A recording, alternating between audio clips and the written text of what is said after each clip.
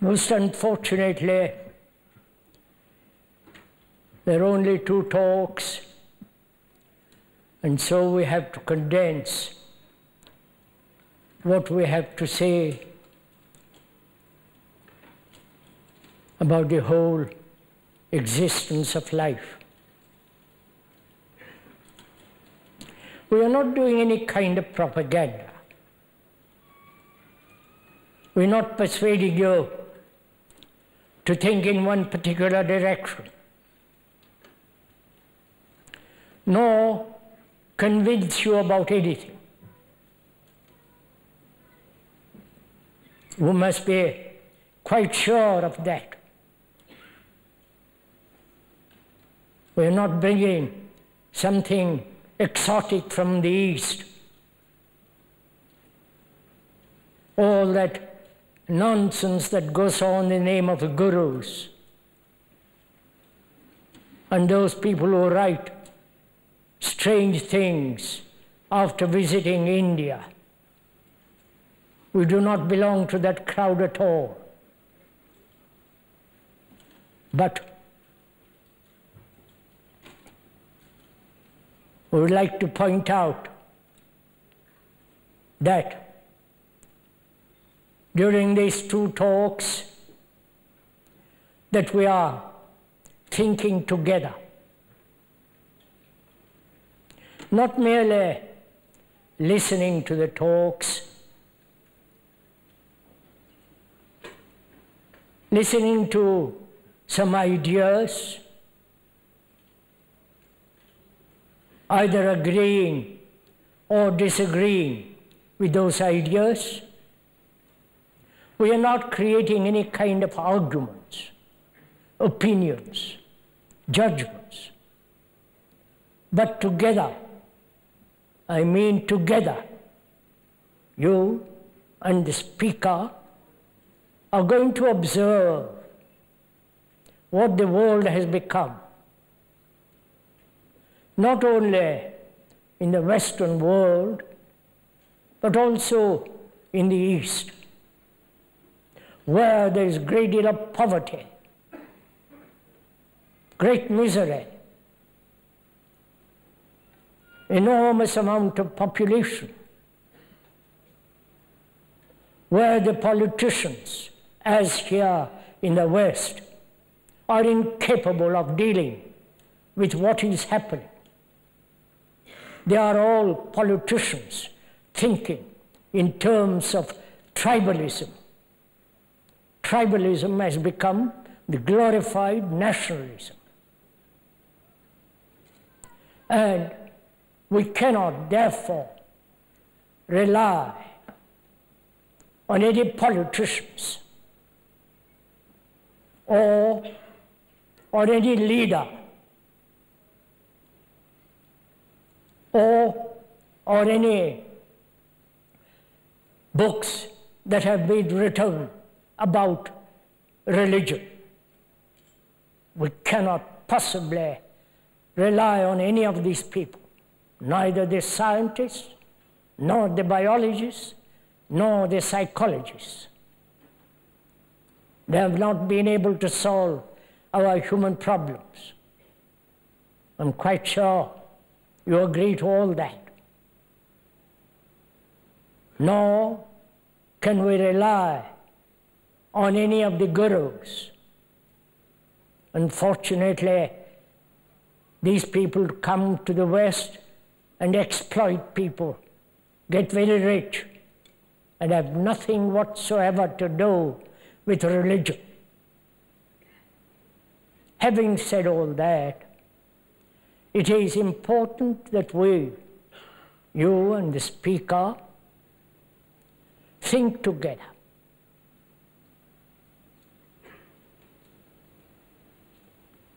We mean by thinking together not merely accepting any kind of opinion or evaluation, but together observe not only externally, that is what is happening in the world, but also what is happening to all of us inwardly, psychologically, externally, outwardly. There is great uncertainty, confusion, wars, or the threat of war. There are wars going on in some part of the world. Human beings are killing each other.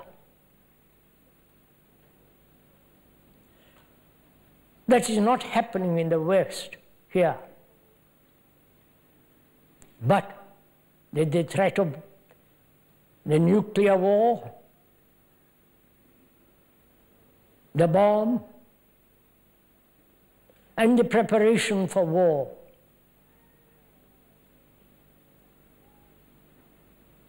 And we ordinary human beings do not seem to be able to do anything about all that.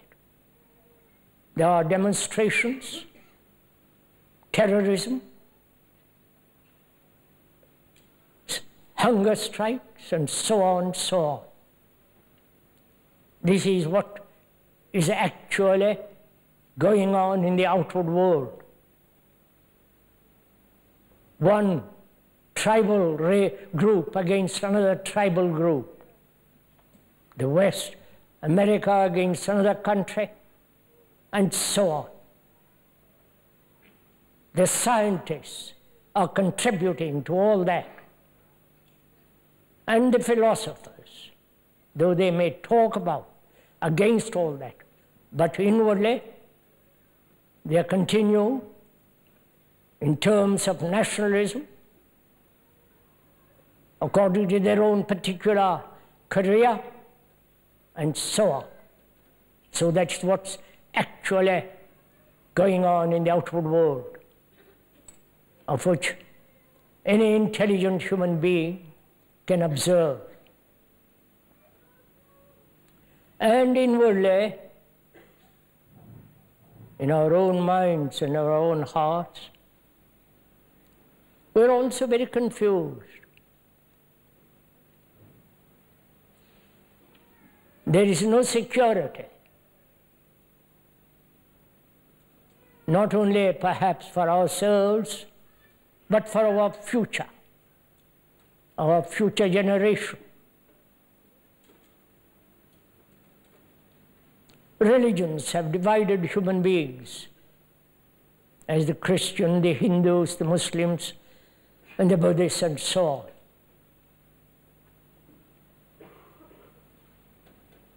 So,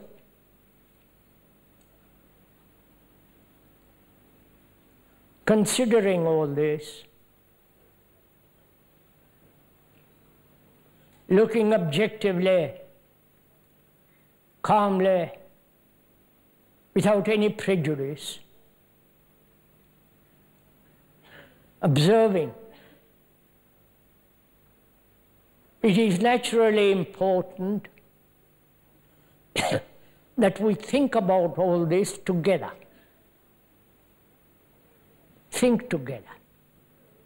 Not have opinions opposing another set of opinions, or one conclusion against another conclusion, one ideal against another ideal, but rather think together and see what we human beings can do. The crisis is not in the economic world, nor in the political world, but the crisis is in our consciousness. I think very few of us realize that. The crisis is in our mind and in our heart. That is, the crisis is in our consciousness. Our consciousness, which is our whole existence, with our beliefs, with our conclusions,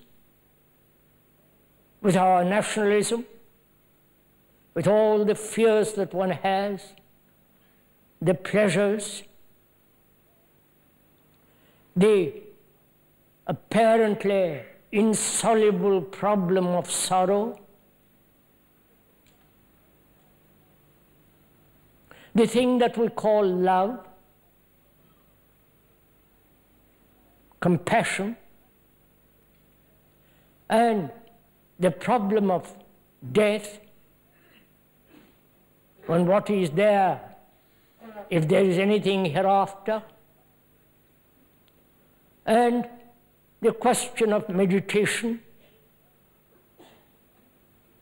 and if there is anything beyond time, beyond thought, if there is something eternal, that is the content of our consciousness. That's the content of every human being, whether they live in this country or in Asia, in India or in America or Russia. The content of our consciousness is the common ground of all humanity. I think this must be made very clear right from the beginning. As a human being living in this part of the world, he suffers not only physically, but also inwardly. He is anxious, uncertain, fearful, confused, anxious.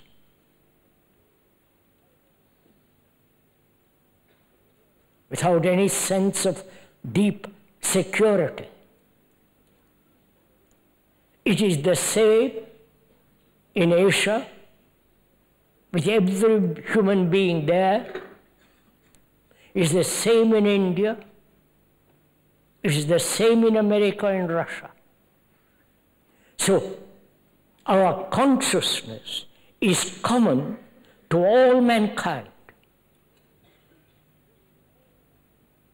Please do listen to this.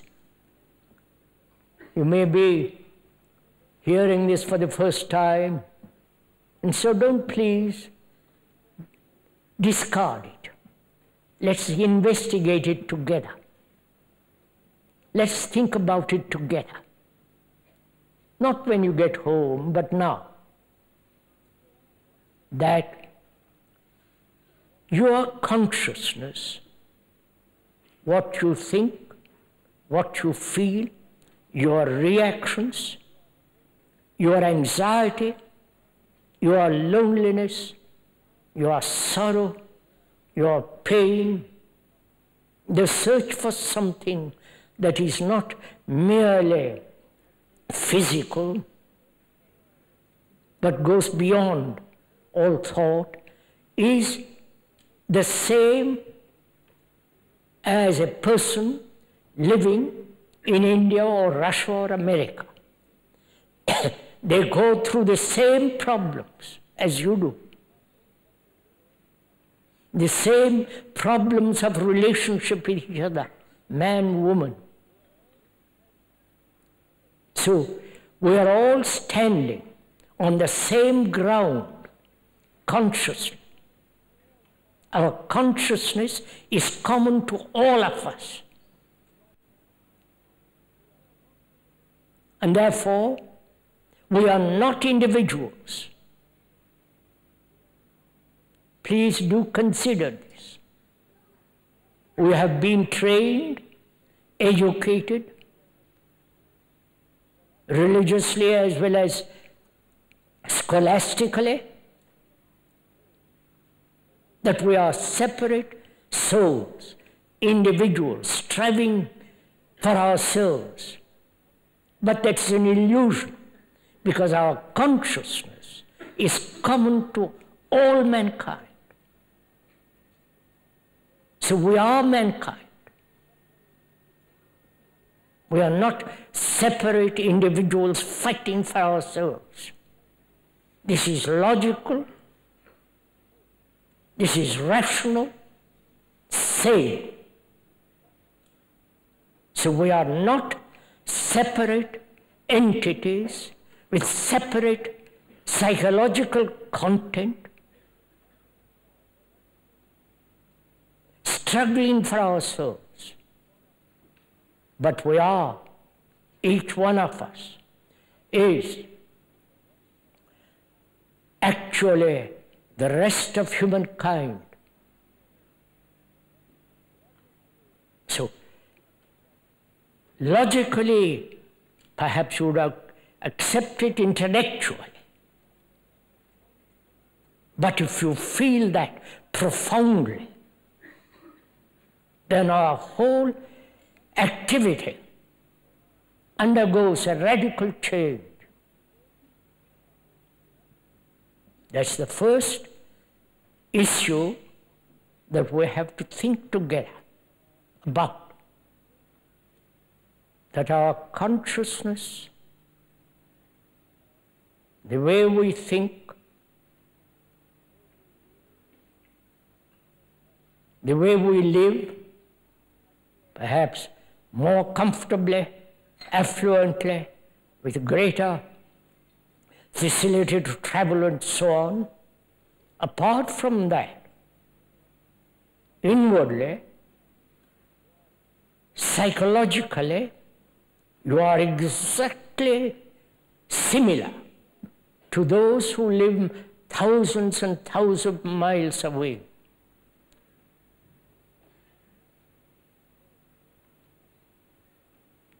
And so, we have to think about these problems together. First, the problem of relationship. All life is relationship. The very existence is to be related. And when you observe what we have done with our relationship with each other, whether it is intimate or not, whether between two human beings, man, woman, in that relationship there is tremendous conflict, struggle. Why? Why have human beings who have lived for over a million years have not solved this problem of relationship? That is, two people living together without conflict. Apparently, we have not solved it. So if you could, this morning, perhaps for an hour, think together about it. Let's together observe actually what is that relationship.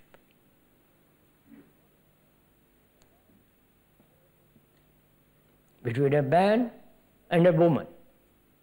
Because all society is based on relationship. There is no society if there is no relationship. Society becomes then an abstraction. So we should together this morning consider together what actually our relationships are.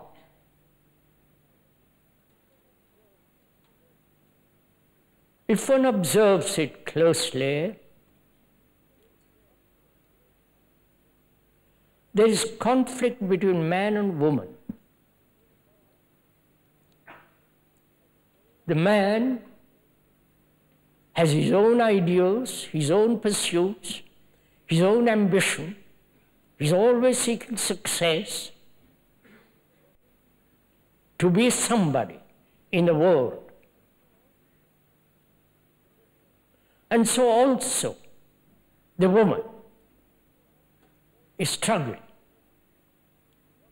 also wanting to be somebody, wanting to fulfill, to become. Each is pursuing his own direction. So it's like two railway lines running parallel, but never meeting, perhaps in bed, but otherwise.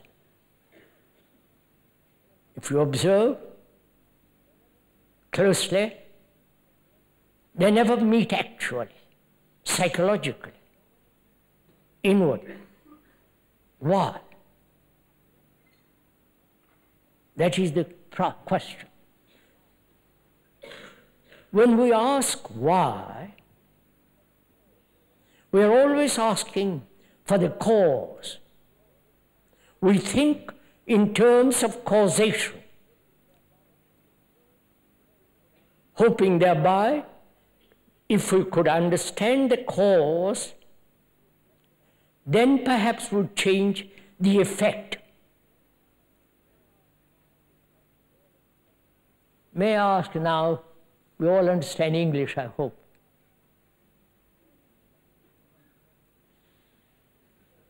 If not, I'm talking to myself, which is rather absurd.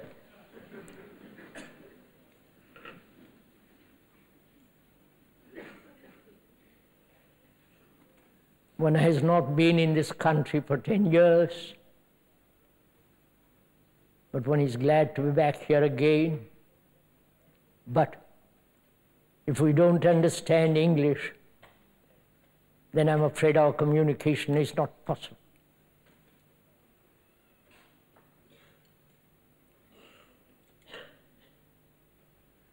So I hope, one hopes that you understand English as clearly as possible.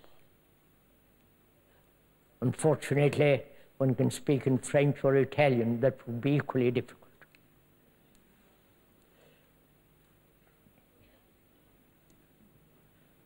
So we're asking a very simple but very complex question. Why is it that we human beings have not been able to solve this problem of relationship, though we have lived on this earth for over millions and millions of years? Is it because that each one has his own particular image put together by thought, and our relationship is only based on two images? The image that the man creates about her, and the image the woman creates about him. So we are in this relationship, two images living together. That's a fact. If you observe very closely yourself, if one may point out, you have created an image about her, and she has created a picture, a verbal structure about you, the man. So a relationship is between these two images. These images have been put together by thought. And thought is not related to love.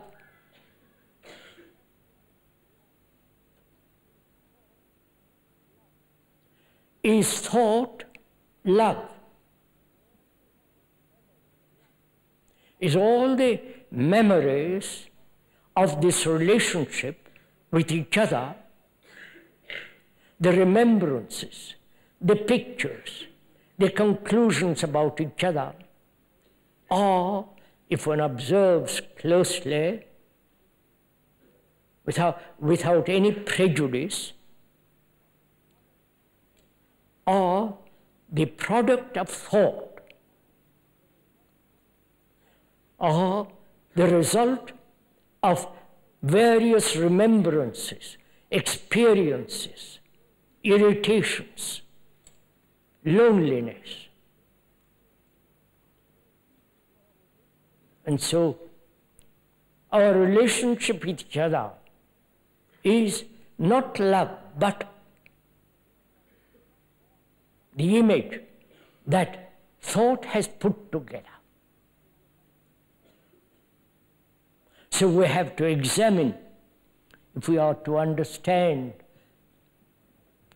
the actuality of relationship,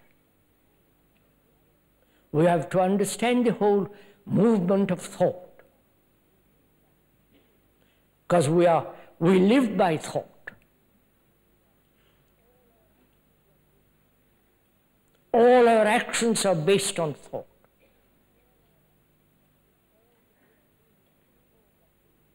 All the great buildings of the world are put together by thought. All the cathedrals, churches, temples and mosques are put there by thought, constructed by thought. And what is inside all these religious buildings? The inside, the figures, the symbols, the images are all the inventions of thought. There is no refuting that. So thought has created not only the most marvelous architectural buildings and the contents of those buildings, but also it has created the instruments of war, the bomb, various forms of that bomb. Thought has also put together the surgeon, those marvelous instruments, so delicate in surgery. And also, thought has made the carpenter. He must study the wood, the instruments, and so on. So thought has done all this. The content of a church and the surgeon, the expert engineer who builds a beautiful bridge, are all the result of thought. There is no refuting that, however much one may argue. So one has to examine what is thought. Why human beings live on thought. Why thought has brought about such chaos in the world. War, lack of relationship with each other, the great capacity of thought with its extraordinary energy.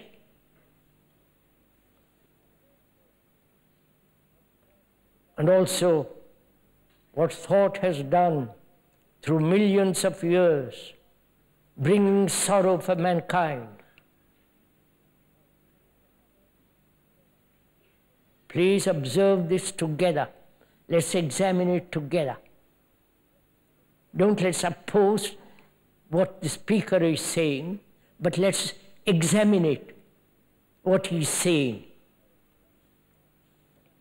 together so that we understand what is actually happening to all of our human beings. We are destroying ourselves. So we have to go very carefully into the question of thought. Thought is the response of memory. Memory is not only the remembrance of things past, but also thought which projects itself as hope in the future.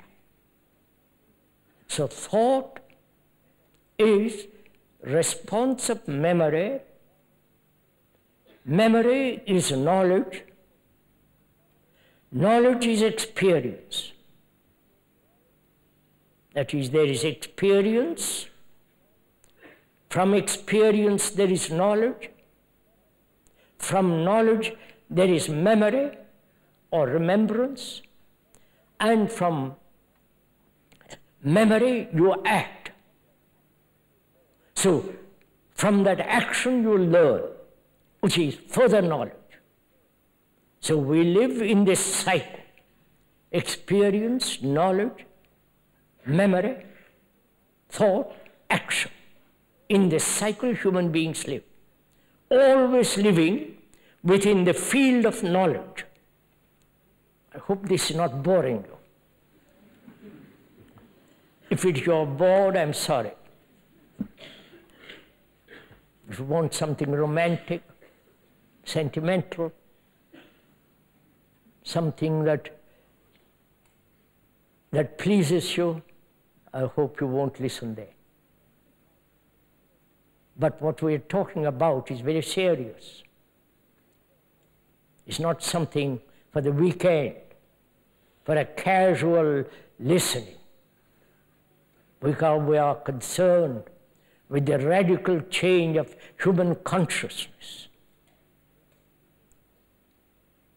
So we have to think about all this. Look together. See if it is possible. Why?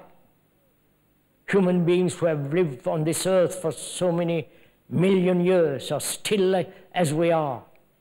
We may have advanced technologically,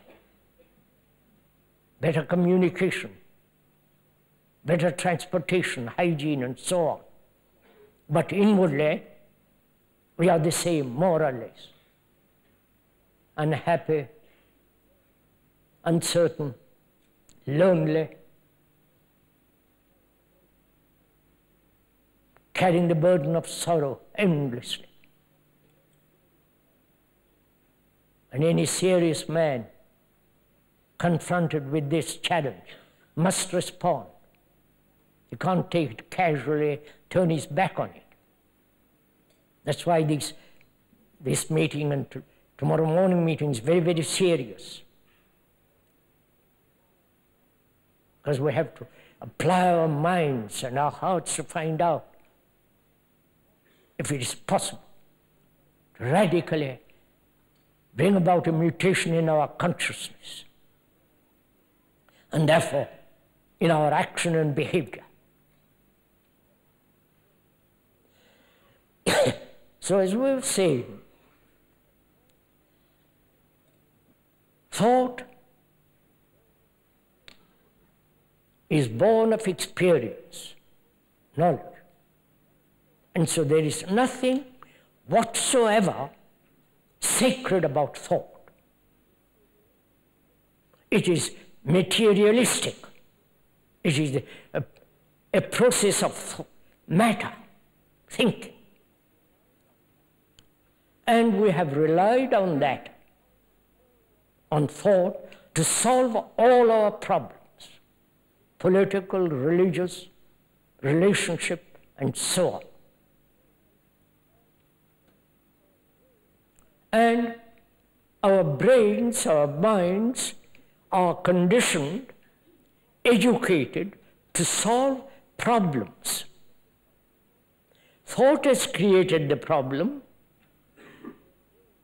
and then our brains, our mind are trained to solve problems. If you have an engineering problem, you solve it. A problem of disease, one solves it. And so on. Our minds are trained to solve problems. These problems are created by thought, psychologically, inwardly. You follow what is happening? Thought creates the problem, psychologically, and the brain, mind is trained to solve problems. So, thought creating the problem, thought then tries to solve the problem.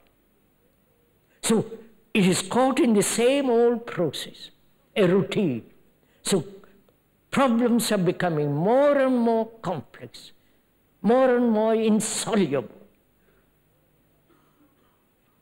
So we must find, if it is at all possible, if there is a different way of approaching this life. Not through thought, because thought has not solved our problems. On the contrary, thought has brought about greater complexity. We must find, if it is possible, or if it is not possible, if there is a different dimension, a different approach to life altogether. And that's why it's important to understand the nature of thought, nature of our thinking. Our thinking is based on remembrance. Remembrance of things past, which is thinking about what happened a week ago, thinking about it modified in the present and projected into the future. This is the movement of our life, which is an actuality. So, knowledge has become all important for us. But knowledge is never complete. Knowledge is about anything is still incomplete, will always be incomplete. Therefore, knowledge always goes with ignorance. Knowledge always lives within the shadow of ignorance. That's a fact. It's not the speaker's invention or conclusion, but that's so. So, love is not knowledge. Love is not remembrance. Love is not desire or pleasure. Desire, pleasure, remembrance are based on thought. So, our relationship with each other, however close, however near, if you look at it closely, is based on remembrance, which is thought. So in that relationship, actually, though one may say you love your wife or your husband or your girlfriend and so on, it is actually based on remembrance, which is thought. Therefore, in that there is no love.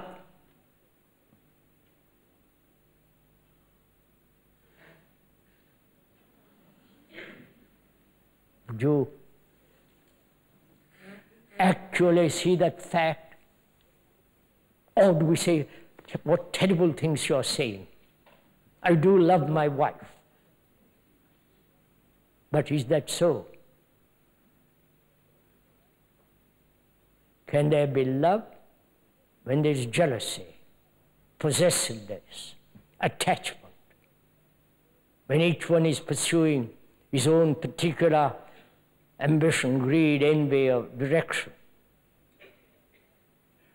Like two parallel lines never meeting. Is that love?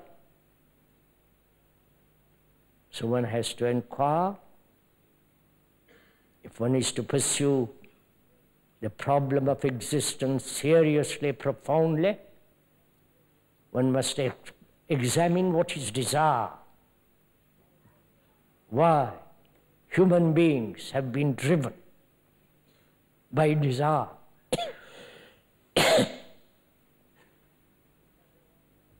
Can the speaker go on with all this?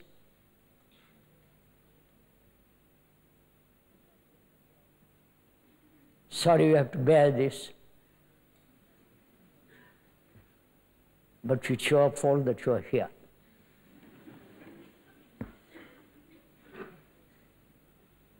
And perhaps also the speakers. I hope we are thinking together, observing together as two friends, walking along that road and seeing what is around us. Not only what is very close, what is immediately perceived, but also what one sees in the distance. Because we are taking the journey together, perhaps affectionately, hand in hand, or as two friends, amicable, examining the very complex problem of life, in which there is no leader, there is no guru. Because when one says actually that our consciousness is the consciousness of the rest of mankind, then we realize we are both the guru and the disciple, the teacher as well as the pupil. Because we are all that. It's all in our consciousness. There's a tremendous realization. So that as one begins to understand oneself deeply, one becomes a light to oneself and not depend on anybody, on any book, on any authority, including that of the speaker, so that we are capable of understanding this whole problem of living and be a light to ourselves. So we must examine together desire. Because if desire is love, then desire creates problems. Love has no problem. And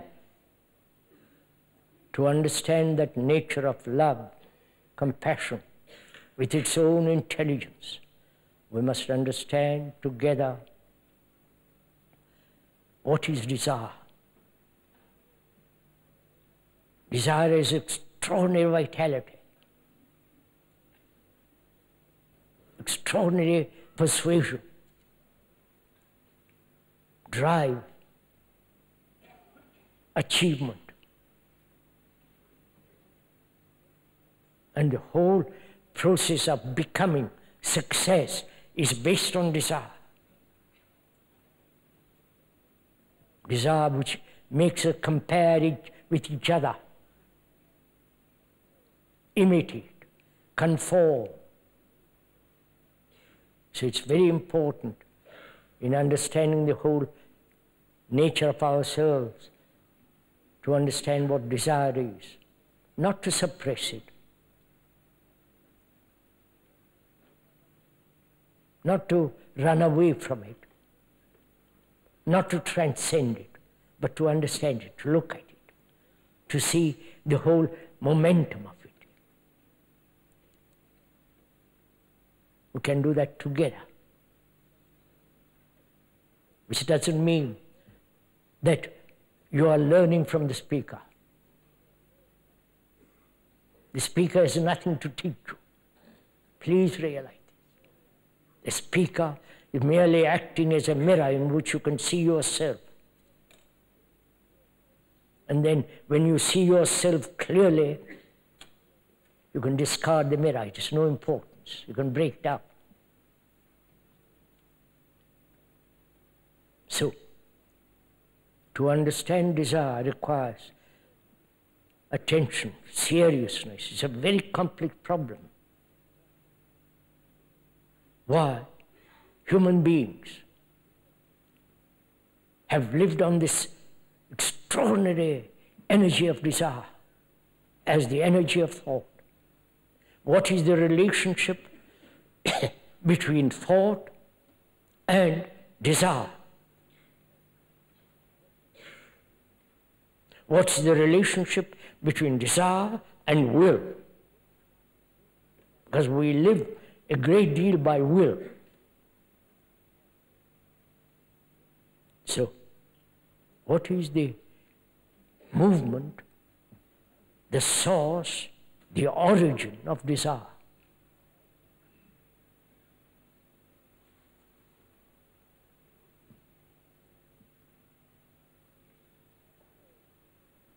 If one observes oneself, one sees the origin, the beginning of desire begins with sensation,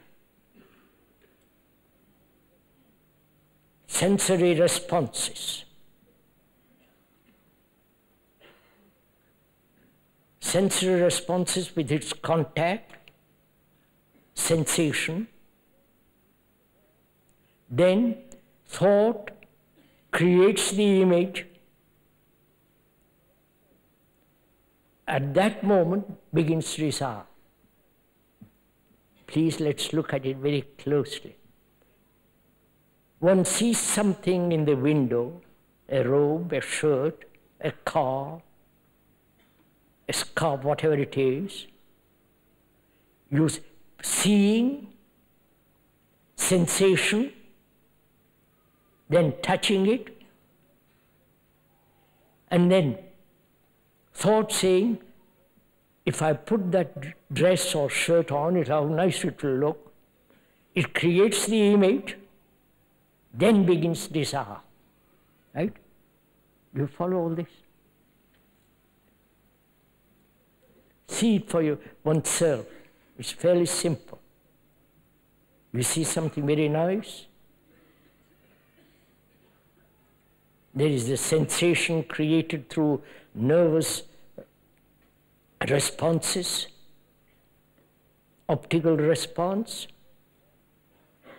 then thought saying, how nice it would be, I would look with that dress or shirt or coat or whatever it is. Then desire begins. So, the relationship between desire and thought is very close. If there was no thought, there would be only sensation. Not all the problems created by desire.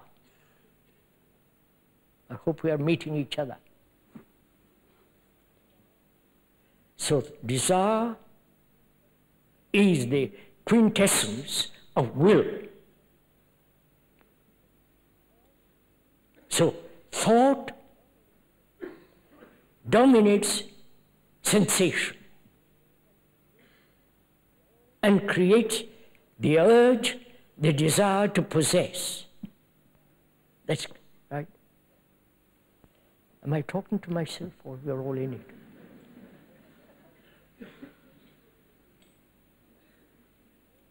Perhaps all this may be new or to you, but we have to think about all these things together, not as separate individuals with his own particular conclusions, but together observe all this and be very clear about all this. So, where in relationship thought operates, which is remembrance, creating the image about each other, where there is that image created by thought, there can be no love. Or where there is desire,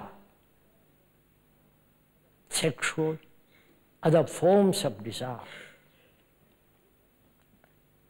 prevents, because desire is part of thought, prevents love. And also, we should consider in our examination together the nature of fear. Because we're all caught in this terrible thing called fear. We don't seem to be able to resolve it. We live with it, become accustomed to it, or escape from it through amusement, through worship, through various forms of entertainment, religious and otherwise.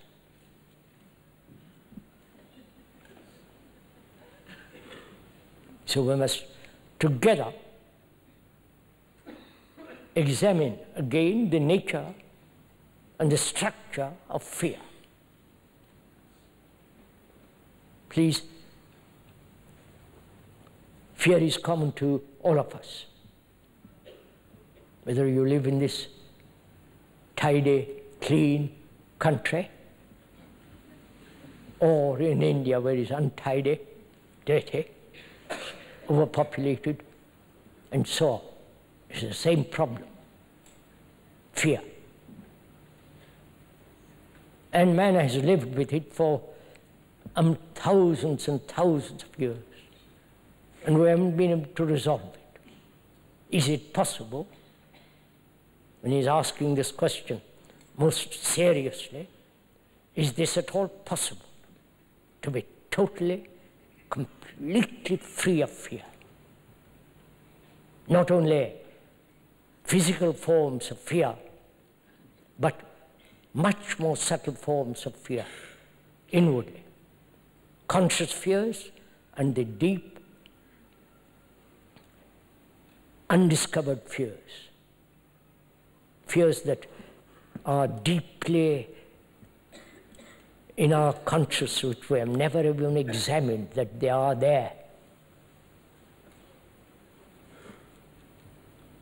Examination does not mean analysis.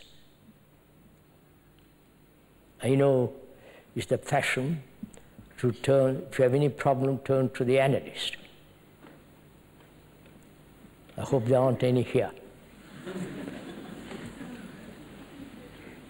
And the analyst is like you and me, only he's got a certain technique, but we must examine what is observation and analysis. Analysis implies there is an analyzer. Is the analyzer different from that which he analyzes? Or the analyzer is the analyzed? You understand the question? Are we? Yeah. At least somebody. Analyst. So the analyzer is the analyzed. That's an obvious fact. I'm analyzing myself.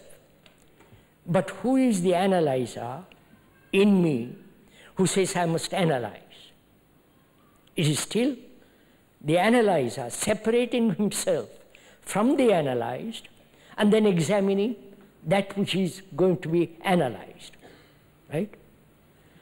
So the analyzer is that which he is examining, analyzing. Both are the same. It's a trick played by thought. So when we observe, there is no analysis, merely to observe things as they are, to observe actually what is, not to analyze what is. Because in the process of analysis, one can deceive oneself. And if you like to play that game, you can go on endlessly till you die analyzing. And never bringing about radical transformation within oneself. Whereas observation, to look at the present world as it is, not as a Dutchman, Englishman, or French, or this or that, but to see actually what is happening. That is observation, pure observation of things as they are. So we have to examine or observe what fear is. Not what is the cause of fear, we'll look at it presently. Not what is the cause of fear, which implies analysis, going further back, the origin of fear. We'll find that out in a minute. But to learn the art of observing, not translating what you observe or interpreting what you observe, but just to observe as you would observe a lovely flower. The moment you tear it to pieces, flower is not. That's what analysis is. But to observe the beauty of a flower, the light in a cloud, the evening light, a tree by itself in a forest, just to observe it. So similarly, if we can, to observe fear. What is the root of fear? Not the various aspects of fear. Right? Are we doing? Can we go on with this? That is, suppose I'm afraid. Suppose I'm not. Suppose I'm afraid. Please, I must make this very point very clear. What the speaker says, he lives.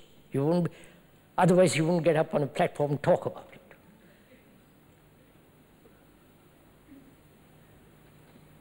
He has done it for 60 years. He won't deceive himself. One can, but he has gone into it very, very deeply.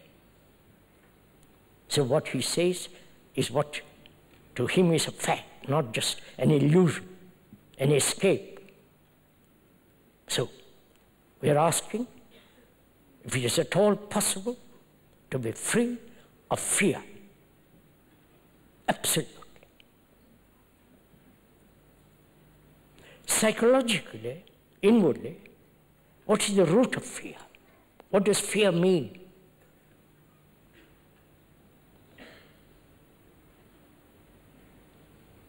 Fear of something that has given you pain. Fear of what might happen. That is the past or what might happen in the future. Right? Not what might happen now, because now there is no fear. But you can see for yourself, fear is a time process, right?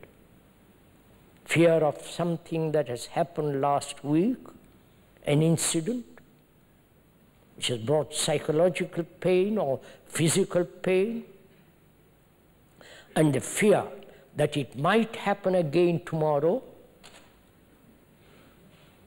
losing a job, not achieving something you want, not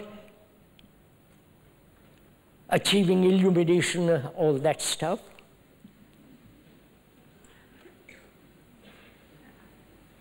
So, fear is a movement in time, right? A movement from the past through the present, modifying itself to the future. So, thought, the origin of thought is, origin of fear is thought, right? And thought is time.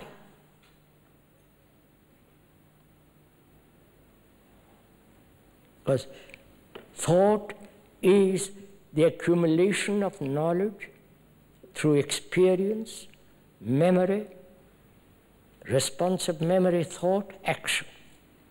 So, thought,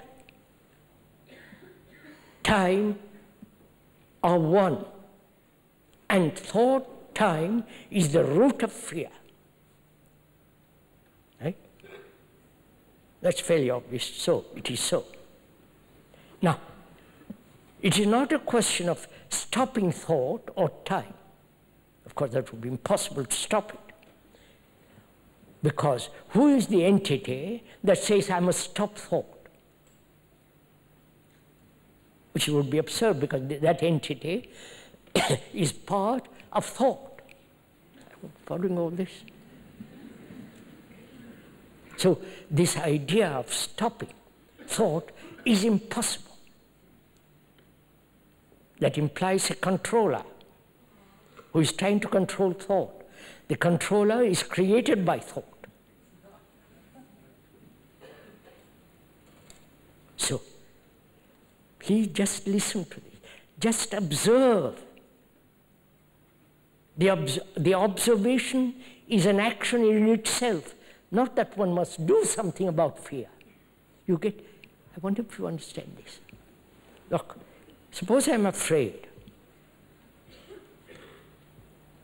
about something or other. Darkness, my wife running away, or I am lonely, or this or that. I'm frightened, deeply. You come along and tell me, you explain to me the whole movement of fear, the origin of fear, which is time. I have some, I had pain, or I went through some accident, incident that has caused fear, recorded it in the mind, brain, and that memory of that past incident might happen again, and therefore there is fear. So, you have explained this to me, and I listen very carefully to your explanation. I see the logic of it, the sanity of it. I don't reject it. I listen. And that means listening becomes an art. I don't reject what you're saying, nor accept, but observe. So I observe that what you tell me about time, thought, is actual. I don't say I must stop time and thought, but you have explained to me, don't do that, but just observe how fear arises. It is a movement of thought, time. Just observe this movement. And don't move away from it. Don't escape from it. Live with it. Look at it. Put your energy in your looking. And then you will see that fear begins to dissolve. Because you have done nothing about it. You have just observed. You have given your attention to it. That very attention is like bringing light on fear. Attention means giving all your energy in that observation. Is this clear? Somewhat?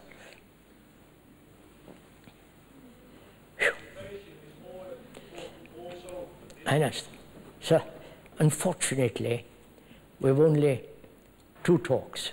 I wish there were more talks. If you begin to ask questions, it will become something different. But I hope you don't mind if I go on. May I?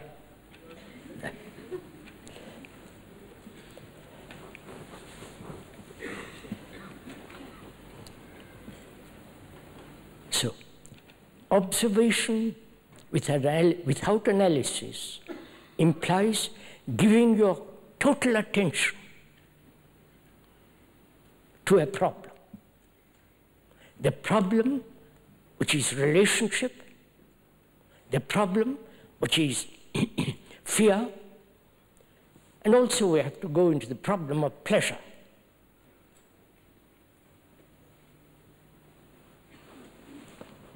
May I ask what time it is?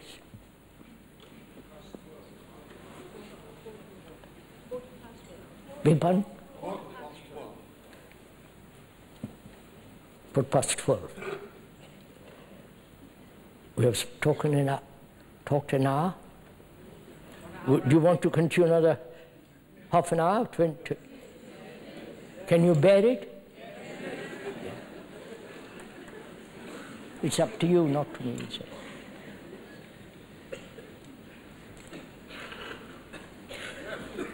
Also, sir, would you mind not taking photographs? This, no. Yes, please. This is very serious, all this.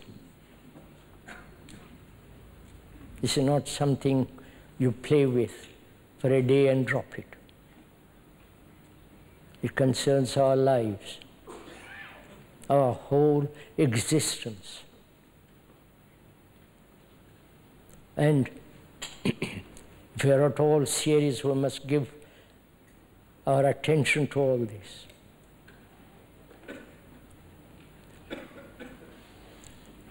Why is it that man has pursued pleasure?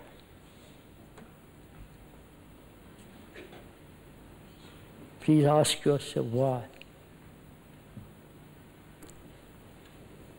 Is pleasure opposite to pain? Please go into a little bit. We've all had pain of different kinds, both physical and psychological. Psychologically, most of us from childhood have been wounded, hurt. That's pain. And the consequences of that pain has been to withdraw, isolate oneself, not to be further hurt. We are hurt from childhood to school by comparing ourselves with somebody else who is more clever. We have hurt ourselves and others have hurt us through various forms of scoldings, hurting, saying something brutal, terrorizing us. And there is this deep hurt with all its consequences, which is isolation, resistance, more and more withdrawing. And the opposite of that, we think, is pleasure. Pain, and the opposite of it is pleasure. Is that so? So we have to examine closely, if you have the energy, if you have the time, if you want to. Is goodness opposite of that which is not good? If goodness is the opposite, then that goodness contains its own opposite, right? Therefore, it's not good. Goodness is something totally separate from that which is not. Right? So, is pleasure, please just listen to this if you don't mind, when he's asking this most respectfully, is pleasure something opposite of the of pain? Or it is a contrast, right? And we are always pursuing the contrast, the opposite. So when he's asking, is pleasure separate entirely like goodness, which is not pleasurable? You understand? Or is pleasure tainted by pain? So when you look closely at pleasure, it's always remembrance, isn't it? One never says when one is happy, how happy I am. It's always after. The remembrance of that thing which gave you pleasure and the remembrance of that pleasure. Like a sunset, when you look at the glory of the evening, full of that extraordinary light, it gives this great pleasure, great delight. Then that's remembered. Then pleasure is born. So, pleasure is part of thought, too. It's so obvious, I don't have to. So the next problem is, which is very complex, like all human problems, is it possible to end all sorrow? Because where there is sorrow, there is no love.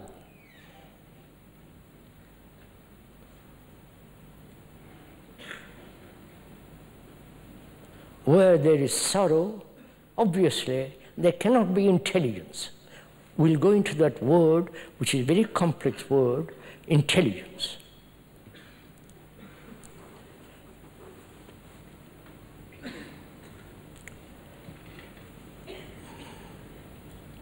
You know, the understanding of relationship, fear, pleasure, and sorrow, is to bring order in our house. Without order, you cannot possibly meditate.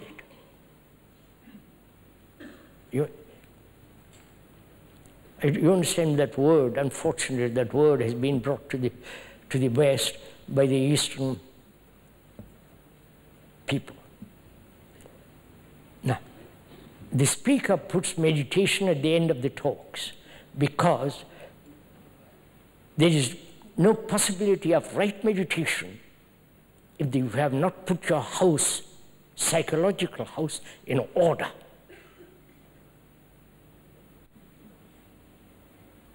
If the house is in disorder, psychological house, what you are, that house is not in order, what's the point of meditating? It's just an escape. It leads you all kinds of illusions. And you may sit cross-legged or stand on your head for the rest of your life But that's not meditation. Meditation must begin with bringing about complete order in your house. As in order in your relationship,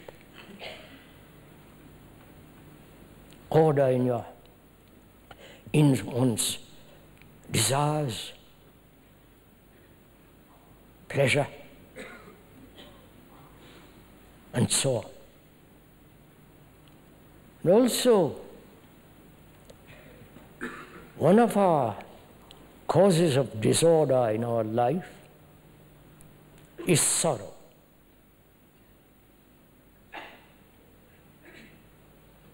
This is a common factor, common reality in all human beings. Everyone goes through this tragedy of sorrow, here or in the Asiatic world or in the Western world. Again, this is a common thing we all share.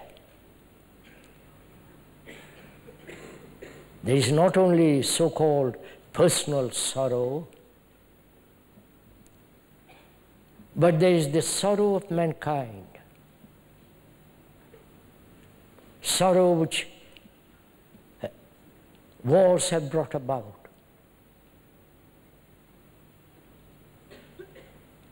"5,000 years of historical record, every year there's been a war. Killing each other. Violent, terror, brutality, maiming people, people who have no hands, eyes, and so all the horrors and the brutality of war, which has brought incalculable misery to mankind. It's not only one's own sorrow, but the sorrow of mankind, the sorrow when you see a man who has nothing whatsoever, just a piece of cloth, and for the rest of one's life he's going to be that way. Not in these Western countries, but the Asiatic world, it's like that. And when you see that person, there is sorrow. There is also sorrow when people are caught in illusion, like going from one guru to another, which is escaping from yourself. That's a sorrow to observe this. The clever people going off to the East, writing books about it, praising some guru, and we all fall for that nonsense. That's also sorrow. Sorrow that comes when you see what the politicians are doing in the world, thinking in terms of tribalism. That's also sorrow. So there is personal sorrow and the vast cloud of sorrow of mankind.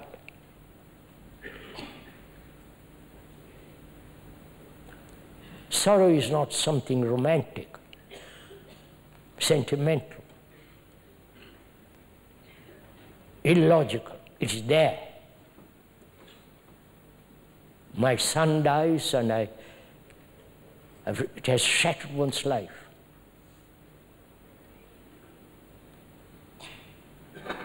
And we have lived with this sorrow from time measureless. And apparently, one has not resolved this problem.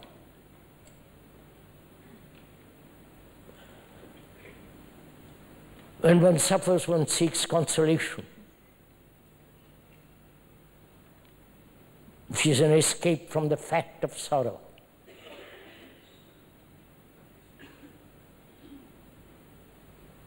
When there is that grief, you try every form of amusement, escape, but it's always there.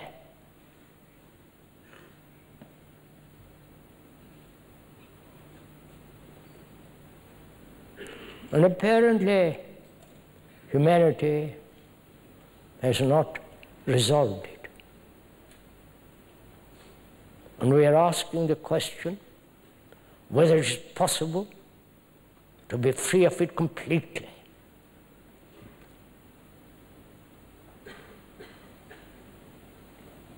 Not avoiding it, not seeking consolation, not escaping into some fanciful theory,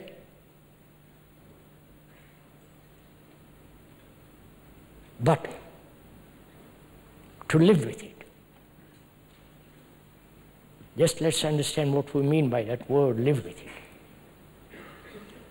Not let it become a habit, like most people do. They live with nationalities, which is most destructive. They live with their own separate religious conclusions. They live with their own fanciful ideas and ideals. And that again brings their own conflict.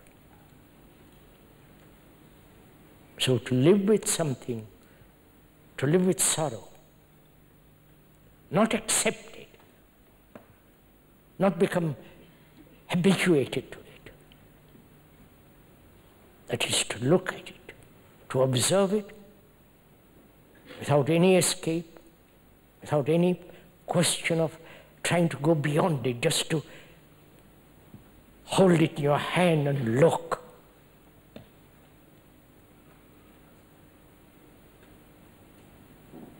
Which is, sorrow is also part of this tremendous sense of loneliness. You may have many friends, you may be married, you may have all kinds of things, but inwardly there is this feeling of complete loneliness.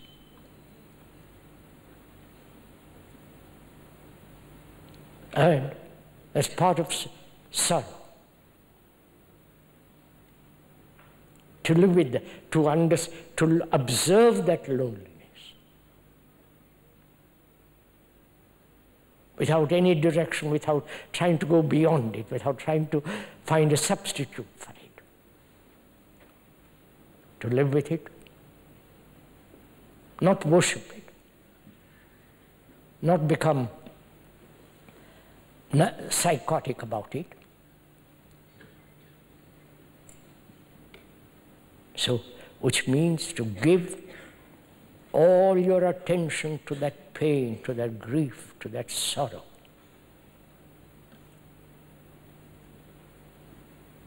So when my son dies, or somebody whom I think I love dies,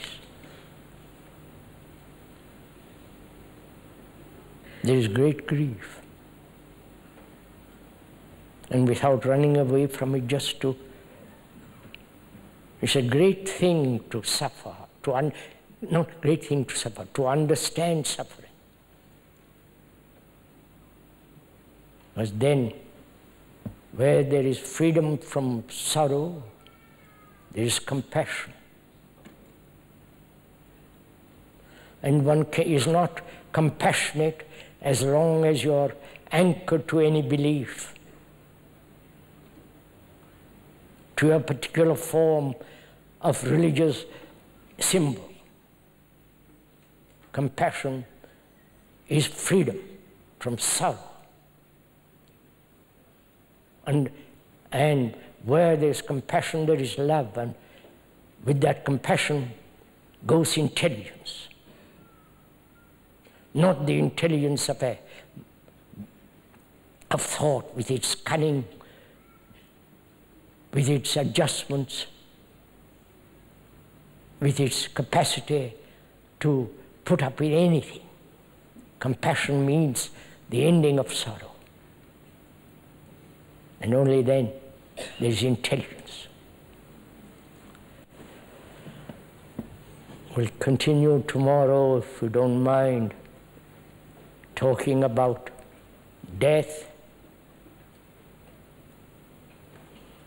What happens if anything happens after death? And what is the significance of death? And what is meditation? That is, if you can bear it, till tomorrow. Please don't, please, may I most respectfully request that you don't clap.